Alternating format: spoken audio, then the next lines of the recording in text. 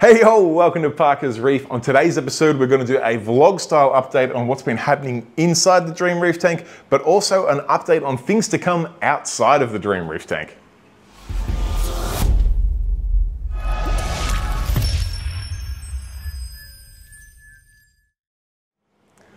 Alright, thank you for joining me on yet another episode of Parker's Reefs, and as touched on in the intro, today we're just going to do a quick video. It has been school holidays here in Australia over the Easter break, which to be fair has restricted my amount of time I have to film and edit for this YouTube channel, but I did want to get a video out this weekend, and I figured I've got a lot of things that are about to happen to this tank and also some updates to the tank itself that I wanted to share with you all. Now, first and foremost, I did tease the other week that I have been doing some testing down here on the Kamoa Reef Master SPA, and I can let you know that that video is only a week or two away, but I did want to share that with you now so that any questions you guys have on this brand new, revolutionary, complete reef testing device, fire them away. Be sure to put them in the comment section down below, and I will ensure I cover every aspect that I possibly can on that video. So far, I can say the device has definitely got some pros and some cons.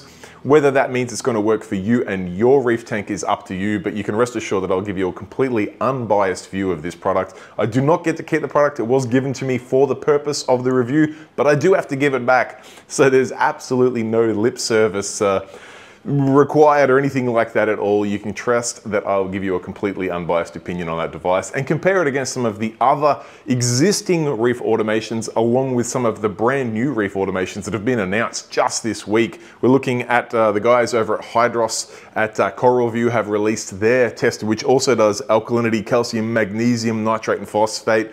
It does look as if Neptune Systems are about to drop their expanded Trident or their Trident 2.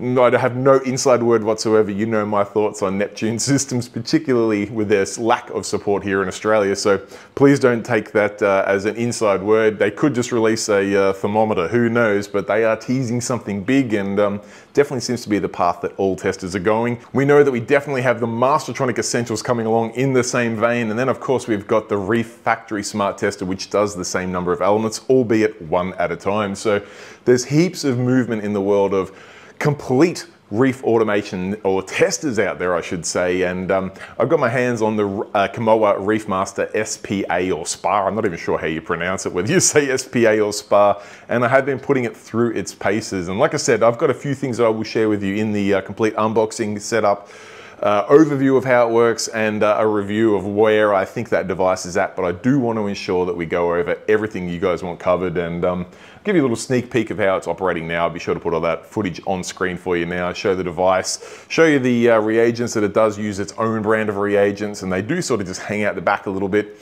Does have a nice little display on screen that shows you all of the parameters and the status of where things are at testing. And it does also have some other interesting little features where it can do a couple of tests at the same time. It's got seemingly two testers in one that handles 3 elements, one that handles another couple. So super interested to see how that turns out, and I will share all of the feedback right here on Parker's Reef. Now, next up on developments for this tank, I have been talking about replacing up here these Orphec OR3 light bars for quite some time, mainly because I was not overly impressed with the performance of them, and then the nail in the coffin was this guy up here on the end here did fail on me, so I've only got 3 of the 4 working now, and it was as good as excuse as any for me to go out and get some new reef lights to put over this tank. Not replacing the others. The Kessels and the Philips will definitely stay on this tank. I'm a huge fan and a big advocate of the Philips Coral Cares, and the Kessels do give you that color and shimmer, and also with these magnetic reflectors, the ability to spotlight corals and get par into spots precisely where you want them. But I do want some more blue fill to go across the tank, and I have been fortunate enough to get my hand on a few different lights to try, and we'll cover that in some coming episodes over the next few weeks. I've got some lights from AI here, so Aqua Illumination blades. I've got the Coral Glow here, which I've got to say, my experience to date with these so far, not on my own tank, but just seeing them light up, I've not been a fan of the color of those. I've much more preferred the Coral Grow, which is their sort of fuller spectrum, with a bit more blue than anything anything. The Coral Glow tends to be a little bit more of a UV and a purple spectrum. Coral Grow is the light that I recommend for 99% of the tanks, and it's probably the way I'm going to go on this system. But just to keep things interesting, I've got a swarm of other lights. I've got some Vita Minis from Magic that I'm thinking of, rather than going front to back on the tank like I did with the Orfex, regardless of the light I pick. Well, it will depend on the size of the light, but I'm thinking I'll probably more likely go on the front of the coral cares like this and angle back down into the tank, just to sort of help with the spread rather than front to back, which doesn't really pose to be an issue as these corals grow out. I sort of want to get some light further to front down in, and I think a nice light bar like this will do that job really nicely. So we'll see how we go there. So that's the Magic Vita Minis there. Also got the Reef Factory Reef Flare bar to try here.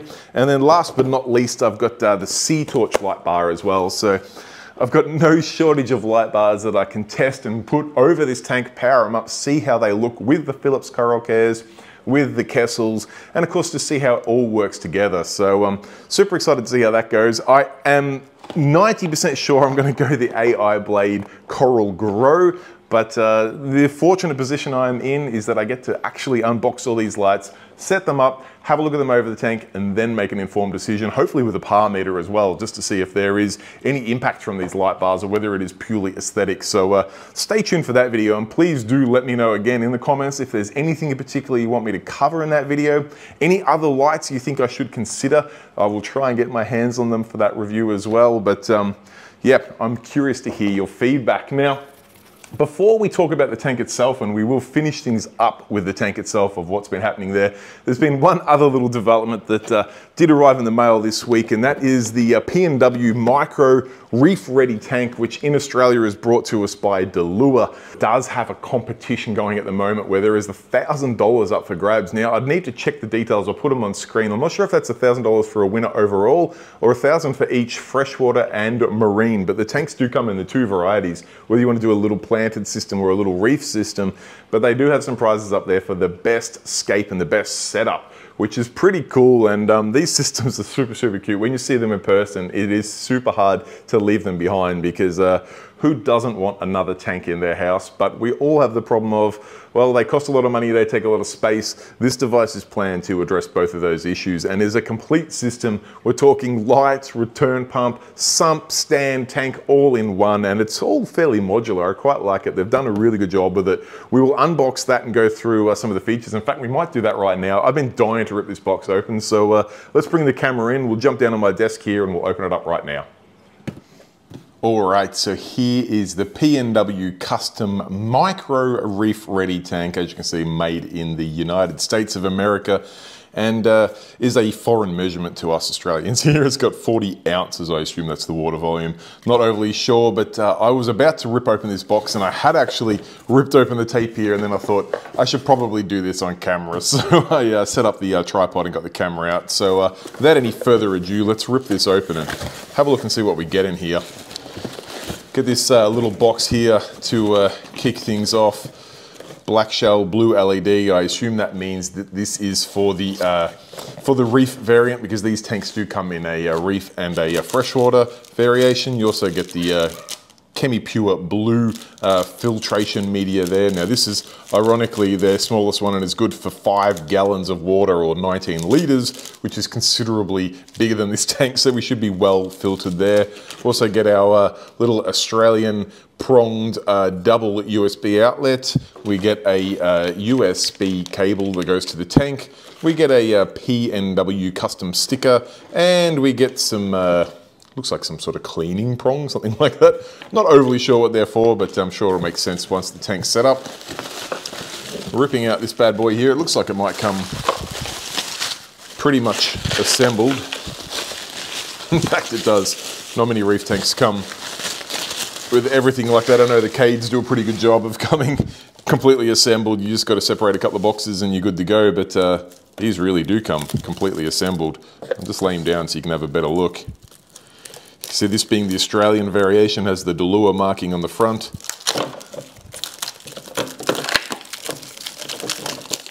I'll just get my ASMR views up there by ripping through that cling wrap there. Does that come out?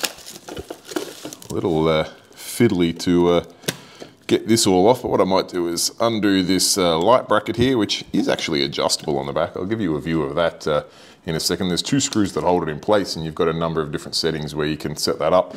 Pretty cool little setup, but let's get all this packaging out of the way so we can have a better look at this unit.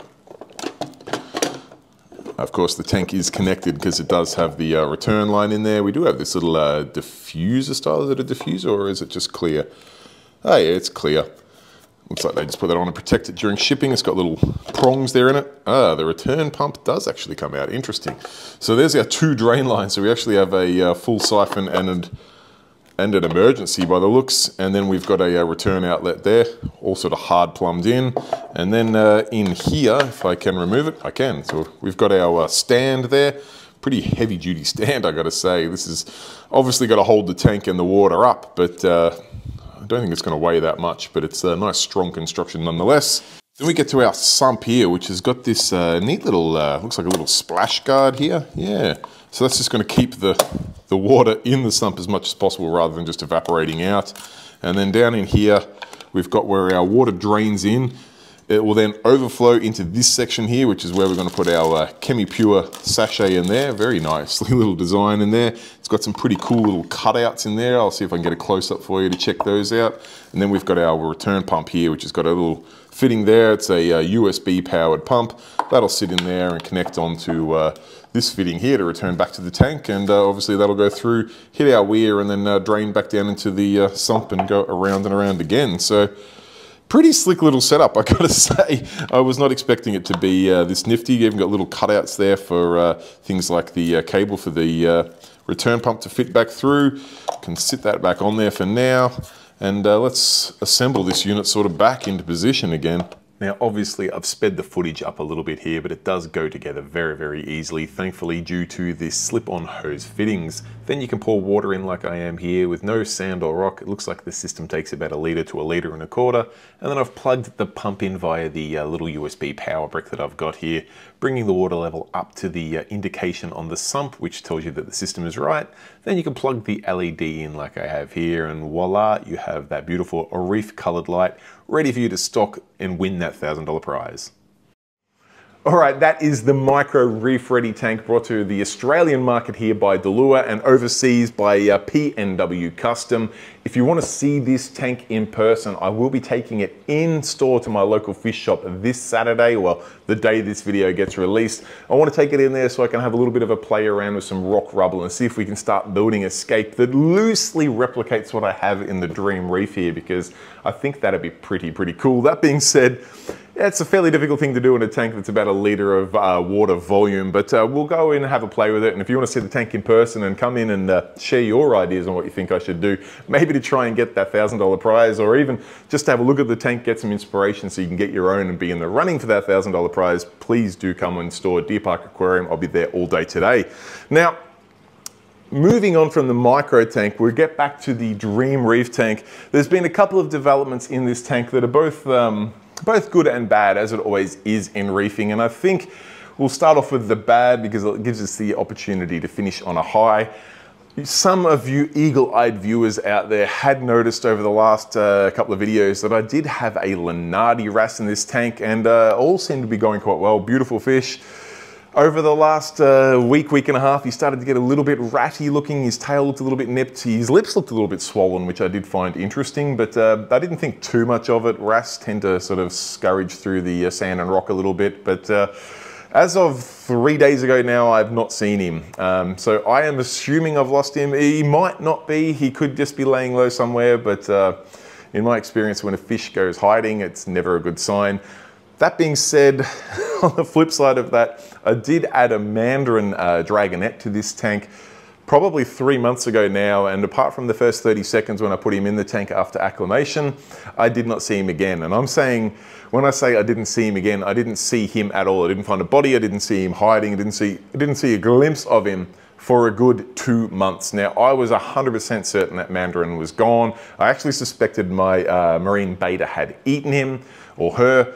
But as it turns out, the Mandarin is alive and well. He does tend to come out and hang about for a good 2-3 days at a time and then disappear again. He finds a little honey pot of some pods or something somewhere and just hides long enough for me to be certain that he's passed again, but then all of a sudden he comes out. So of course today, the day I'm filming, he's not out and about, but of course yesterday he was up swimming up and down this side of the tank, looking an absolute treat, a new family favorite because of the beautiful colors.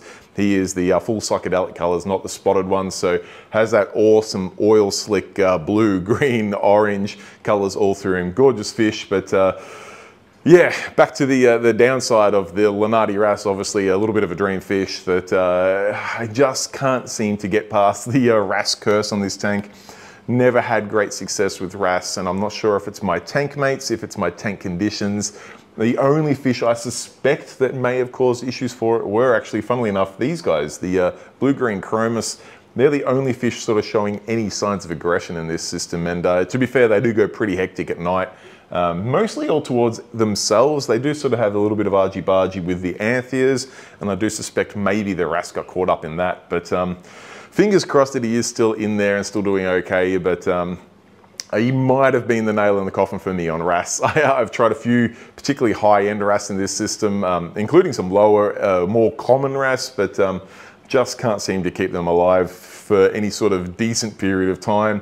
That being said, things like my orchid dotty back here looks fantastic, is doing great. All of my other fish, including my big guy, where is he? My Atlantic blue tang that I was pretty certain he was on the way out, has really had a really good turnaround. He's being a little bit shy. He's still a little bit skinny, but his fins are no longer tattered. He has color. In fact, quite a lot of color in him now. The thing is a little bit interesting. For those who don't know, Atlantic blue tangs actually start life as yellow. In their juvenile stages, they're completely yellow, and then fairly early on, they turn into this nice deep blue color with some lines through them. My guy now, which I'm under the impression is probably nearing a good 10 plus years of age, has actually started to get yellow reappearing in his tail. Now, I don't know what that means. I don't know if that's sort of the terminal phase of his life cycle. I don't know if he's reversing and aging. I don't, here he is coming right up on camera now. I don't actually know what that means, but I am happy to say that his health does appear to be on the rebound, and I can't ask for much more than that, I guess. But all the other fish are doing well. Haven't had any dramas other than that Lanardi wrasse, and I have had the upside of that Mirandarin coming back out. So fish-wise, you win some, you lose some, but overall things are doing fairly well. Now, coral-wise on this system, things have been a little bit interesting. Again, some in the positive column, some in the negative column. Mostly in the positive column though. I have been probably a little bit lazy with this tank over the last 2-3 months, and it just let things grow wild. I do generally have a preference to just let corals grow, and if they're growing into each other, I just let them be, but sometimes that works and you turn out, you get this awesome little wall where they grow and everything looks awesome, real natural looking. Sometimes they'll kill each other, and I did happen to lose a couple of pieces just from letting things grow a little bit long. So the other day I did jump in there, and you possibly can see some things around like the Dustin's cousin. I took the big coral cutters in there and really hacked away at it, because it was really starting to shade things like my toxic candy cane there was almost completely in darkness, and to be honest, it's a showpiece coral, so I wanted to give that plenty of light. My beautiful red vertical Monty behind it was also nearly completely in the dark. This Monty down here, the Monty digitata, it's pretty pale. It was getting pretty shaded for light. I'm not too fussed if that doesn't make it, but I did trim back the Dustin's cousin just to give that a bit of space. And then I did trim, as I continuously do over here, my blue digi. I just try to rip as much of that out as I can every now and then, just because it tends to block flow and light over this end of the tank. All in all, the corals have been growing really, really well and really fast, and I'll get you some top-down footage so you can see things like the Monty caps over there, my beautiful, now displayed in an art gallery, believe it or not, a picture I took of my lovely grafted Sunfire Monty cap is in the local art gallery, which is pretty cool to see. But that Monty cap and my red Monty cap have just grown excessively. That's another example. It's actually grown into each other and is holding fine at the moment. Obviously my SVS all growing really, really well. Some of them have lost a little bit of color, mostly because my nutrients have come up a little bit, again, being a little bit lazy. But all in all, they're growing quite well. Talking about the downside of corals though, you may recall, and you can possibly see my hammer garden a little bit thinner than it normally is. We are still fairly early in the morning here, so the lights have only been on for about an hour and a half. So that will fill out a little bit more, but I did lose a couple of heads of hammer over the last few months, and I did suspect the Australian stripey I had in the system. So I did take him out, as you do. Fish is eating your corals, particularly a lot of corals, and it's not something like my beloved prized hybrid angel. Something as common as an Australian stripey. Sorry buddy, you gotta go. So I took him out, found a new home for him, all is swell, but the little aptasia problem I had in this system, where I could see an aptasia here and there, quickly became a big aptasia problem, and I'm talking in the space of that 2 months. I went from probably being able to count a dozen aptasia in the tank, and I know if you can count a dozen, you've probably got 300, but I could only see a few aptasia here and there. In that 2 months, I went to the point where I could see literally hundreds, if not close to 1,000 of aptasia just littering everywhere, and that possibly also contributed to some of those coral deaths. I think when I had corals growing into each other, sometimes you get a bit of warfare there, you get a little bit of die-off where they connect. Wherever that die-off would be, I'd then get aptasia growing there, and that would just chain react from there. So 2 courses of action there. I obviously need to get myself another Australian stripey, but I did also, when I jumped in the tank and I gave it a good trim, I did go to town with Aptasia X, which I know people have got their opinions of, but I personally find it works fairly well. If you hit it a few times in a row, you've got to sort of hit the Aptasia, give it another day or 2 or 3 to almost look like it's resurfacing, hit it again. In my system, and I did it with the stripey as well, but I've still got the filefish in here, which he's normally pretty camera, he's at the back, I was going to say he's normally not shy of the camera, but my filefish, he is an aptasia eating filefish, but as all of these aptasia eating fish tend to get a little bit lazy, he'll go for the prepared foods a lot quicker. But I do find when I treat the aptasia, he gets an immense hunger for it, to the point where I almost have to push him away so I can squirt them with the Aptasia X. That worked as well again. So I'm hoping one treatment might be enough. I was able to squirt the aptasia, and then the aptasia eating filefish went to town in there. So hopefully he'll keep on top of that, but I will try and add a baby stripey or 2 to this system just to sort of get things back under control again. I would like to add some more anthias just to maybe try and get the chromis aggression under control, or at least dispersed a little bit amongst the chromis and the anthias. I don't think I'll be trying an expensive wrasse again. I've just, you know, every tank has its Achilles heel, and this tank definitely seems to be wrasse. I cannot keep wrasse for a period of time, so I'll probably steer clear of wrasse, but the rest of the fish in there are doing really well. As touched on, the Atlantic blue looking great again, so that is all good, and I think we'll probably just leave those fish list alone, with the exception of the Australian stripies in there for some time, and maybe some more anthias, but no more show fish in this system for some time. Alright guys, we might wrap things up there on this vlog style update on both the Dream Reef tank and things happening around the Dream Reef tank. I'm sorry it was a slightly shorter video this week. As I touched on earlier, it has been school holidays here, which has just restricted my time and availability for doing updates on this tank and all other things around Parker's Reef. But I am 100% honest when I do say I do want to hear your feedback on things like the Kamoa Reef Master Spa, the lighting upgrade, and even things like the Micro Reef Ready tank. I absolutely want to hear your feedback on things you want to see covered in those videos. I'm just fortunate enough to be the one that stands in front of the camera, but I deliver these videos for you guys out there, the subscribers and the members, so that you guys can see as much unbiased content as you want to see around this incredible hobby of reef keeping. Now, as touched on, I do have an incredible number of subscribers out there. It blows me away every time I see the subscriber numbers going up, if I can even say words still. But I do also have, as you can see on screen here, a fantastic and incredible base of members that chip in a couple of bucks each month to make these videos possible and to make things like the lighting video completely unbiased. The money that I get from that subscription or those memberships enables me to pick up this equipment without having to have any sort of sponsorship or bias from any manufacturers. So I can tell you exactly what I think about the products without any fear of a repercussion there whatsoever. So from my heart, I truly humbly appreciate all of the membership dollars that come in. It really do make these videos and this channel possible. So thank you very much. Other than that, guys, I don't really have anything else to say. I hope you've had a fantastic Easter break, and I look forward to bringing you those few videos in the coming weeks. Till then, stay safe, keep reefing. Cheers, bye.